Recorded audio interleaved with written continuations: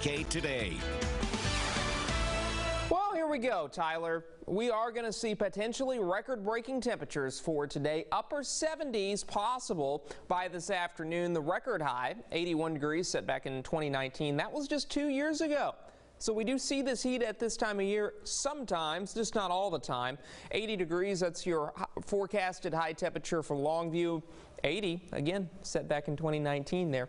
Lufkin, 81 degrees, that's your high temperature. 83 is the record set back in 1933. So it was a very warm day as well, just 88 years ago to this date. Temperatures right now are generally in the upper 60s and lower 70s. We'll continue to see this trend as these numbers rise. So will the temperature change numbers as well, because we are trending about 5 to 10 degrees warmer than what we were yesterday. That's expected to continue in this afternoon. So it feels like September. If you're a fan of September, well, good news to you, right? Not so good news for the people that want to get into the holiday spirit via the weather. But hey, everybody can give this year, so we can get into the holiday spirit that way, right? Dew points in the middle to upper 60s right now across the board, so it is a humid one this morning, and that trend will continue into the afternoon. So not only is it warm today, it's also going to be humid. It's also going to be cloudy and breezy as well. 70s through noon and 3 o'clock, near record high temperatures expected by 3. You can see on Futurecast, we could see a little bit of drizzle, as I just mentioned, through the morning hours. But as we head into the afternoon, we should have enough low-level mixing, meaning those winds are going to intensify as we go throughout the day, that it should mix out all the drizzle by this afternoon. So some good news there. But as we roll into 8 o'clock tomorrow morning, a front's going to approach us from the northwest. Notice the reds and the blues right there. That means the front's not going to move very much, and it's probably going to move back off to the north by tomorrow night. But just in time for that, it could trigger a few showers and thunderstorms across our northern counties.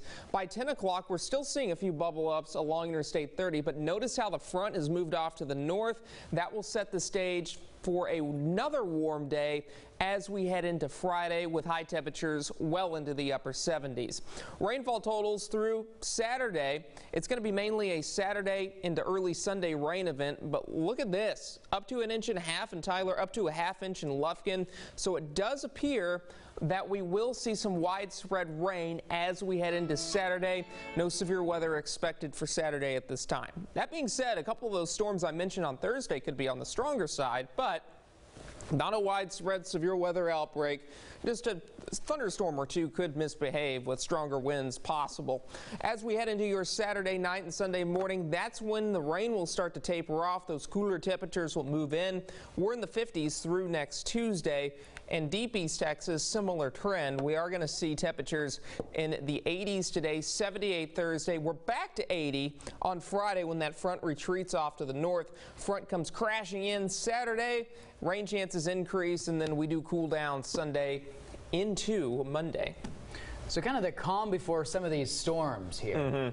Yeah, I mean, again, not a severe weather threat for tomorrow. I mean, a couple of those storms could be borderline severe, but not expecting any tornadoes, not expecting large hail, just not expecting a significant event.